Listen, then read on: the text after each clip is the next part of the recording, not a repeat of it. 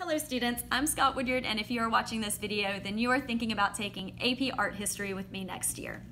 In this class, you will study 250 works of art from around the globe, analyzing the form, function, content, and context of each piece.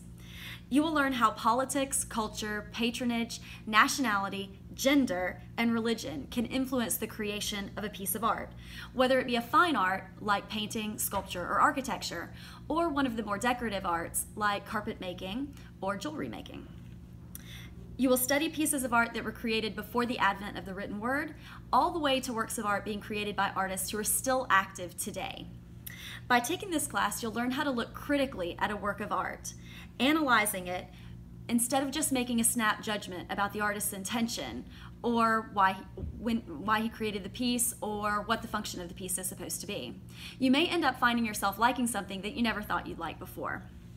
Studying art history could be valuable even if you choose not to enter into an art history related field, like being a curator in a museum or working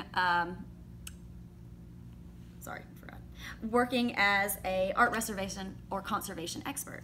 For example, New York police captains have been encouraged to take art classes that have been offered by the Metropolitan Museum of Art.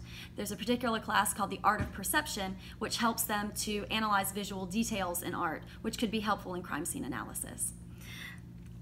I hope to see you in AP Art History next year.